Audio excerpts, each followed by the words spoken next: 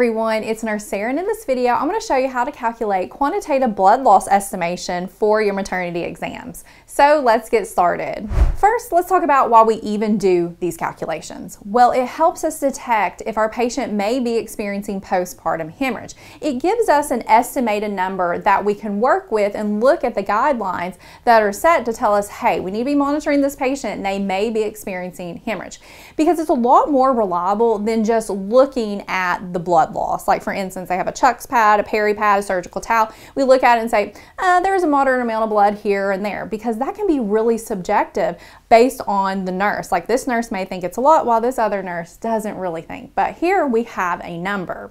Now in 2017, the American College of Obstetricians and Gynecologists updated their guidelines on postpartum hemorrhage. They say that early postpartum hemorrhage is where the patient has a cumulative blood loss of 1,000 milliliters or more, or blood loss accompanied by signs or symptoms of hypovolemia within 24 hours following the birth process.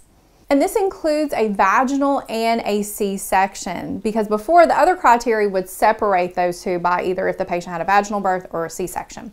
So whenever you're solving these problems, there's some things I want you to remember.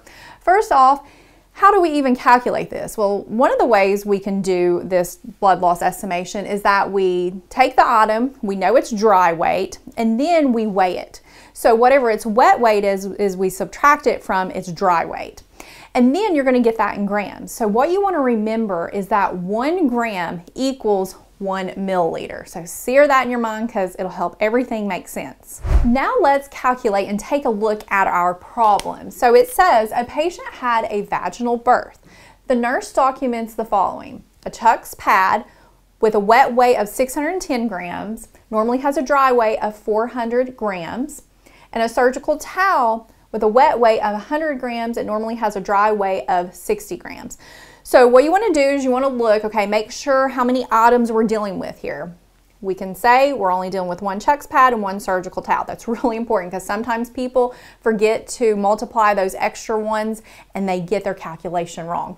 So this is relatively really easy. What we're going to do is we're going to take the wet weight of each item and subtract it from its dry weight. So first, let's do that. Okay, our Chuck's pad. I'm going to put a little arrow here so we know what we're dealing with. Had a wet weight of 610 grams. It had a dry weight of 400 grams. I'm going to subtract that because that's going to tell us about how much blood we're dealing with. So 610 minus 400, that gives us 210 grams. That's our Chuck's pad. Now let's look at our surgical towel. Okay, we're going to take that wet weight of 100 grams, subtract 60 grams, and that is going to give us 40 grams. Okay, that is what we're dealing with our surgical towel. Now what we're going to do is we're going to add these two together, and that's going to give us our estimated blood loss. So 210 grams plus 40 grams gives me 250 grams. And we remember that 1 gram equals 1 milliliter. So this is the same as saying 250 milliliters of estimated blood loss. And patient's okay right now? That falls below that threshold. This problem says a patient is 6 hours postpartum following a vaginal birth. The nurse documents the following peri pad weights. So here we have the hours, and what we need to do is calculate the estimated blood loss over the 6 hours during the postpartum period. So here's the times, and then beside of it is the actual weight of the peri pads during that specific hour. And the problem tells us a very important thing you want to make sure you know, is that what the dry weight of the peri pad is, because we're going to take the wet weight and subtract it from the dry weight, and that's going to give us our estimated blood loss. So let's do that. Our magic number is 30. So at 8 o'clock, the wet weight of that peri pad was 60 grams. We're going to subtract 30 grams from it. When we subtract 60 from 30, we get 30 grams. At 9:45, it was 65 grams. Subtract 30 from it. That is going to give us 35 grams. 11:10, it was 60 grams. We're going to subtract 30 grams from it. That's going to give us 30 grams. At 12:30, it was 55 grams. We're going to subtract 30 grams. That's going to give us 25 grams. At 1:40, it was 50 grams. We're going to subtract 30 grams from it. That's going to give us 20 grams. And then at 305, it was 50 grams. And we'll do what we did up here, subtract 30 grams, and that's going to give us 20 grams. Okay, so we have all of this estimation. Now what we need to do, because we want to know the total, we're going to add these numbers together. So let's just put this little plus sign here, put a line under that. When we add all of this together, we're going to get 160 grams. And we remember from our handy dandy little calculation, little thing to remember over here is 1 gram equals 1 milliliter. So 160 grams is 160 milliliters of estimated blood loss. So this falls under that 1,000 milliliter threshold that we talked about at the beginning of the video, but we still want to keep track of our patient, take into account what they lost during the actual birth, and then as they go on through this postpartum period within that first 24 hours. Our next problem says a patient had a cesarean delivery. The nurse documents the following. So we're told we have a suction canister, and in that canister we have a total of 1,050 milliliters. But in a suction canister, you're going to have a lot of stuff in there, and we need to determine how much of that is blood. So the problem tells us how much of other fluids are in there, and we're going to have to calculate how much is estimated to be blood. So amniotic fluid with suction, about 150 milliliters of it, and irrigation fluid with suction, about 350 milliliters. Then our next items, we have 4, that 4 is super important, 4 laparotomy pads. They have a dry weight of 50 grams each. That each is so important. That changes how you calculate things because we're talking about each of these pads, not all of them together. But we have a total wet weight, when they were weighed, of 450 grams. Then we also have 1 surgical drape, so just one of those. It has a dry weight of 200 grams and its wet weight is 300 grams.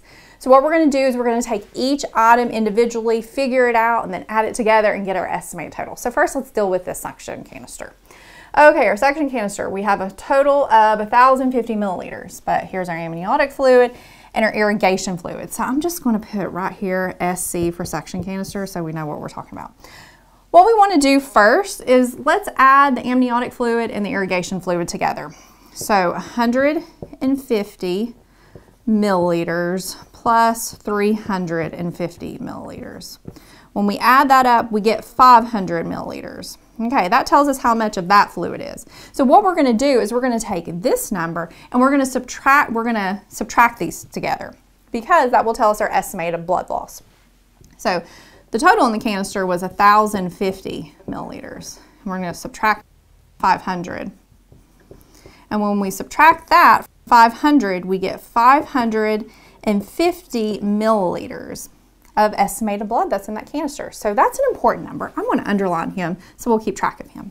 Now let's go to our lap pads. Okay, we have 4 of those. So I'm going to say times 4 for LPs. Times 4. Okay, so they each have a dry weight of 50 grams. We're dealing with 4. So 50 times 4, that gives me 200 grams. So they have a total dry weight of 200 grams. Now I need to take that and we need to mess with our total wet weight. So our wet weight was 450 grams. So 450 grams minus this dry weight of 200 grams. So 450 minus 200 gives me 250 grams. And we know from our handy dandy little memorization, 1 gram equals 1 milliliter. So this is really 250 milliliters of estimated blood loss that's on these lap pads. So I'm going to go underline that because we're going to need that number later. Okay, our last thing, we're almost done. We have the surgical drape. Okay, we have 1 of those. So I had a dry weight of 200 grams, a wet weight of 300 grams. So we're going to, and we'll just put SD for surgical drape so I know what I'm dealing with. So 300 grams minus the 200 grams, that gives me 100 grams.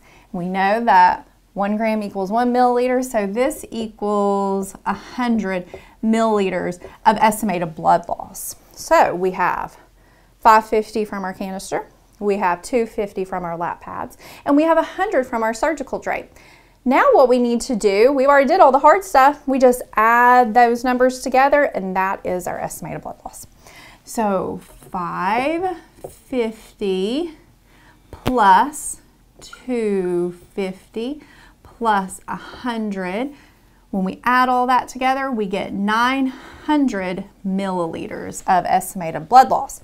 Now that is getting close to that 1,000 milliliter threshold that we talked about earlier. So we definitely want to keep an eye on our patient.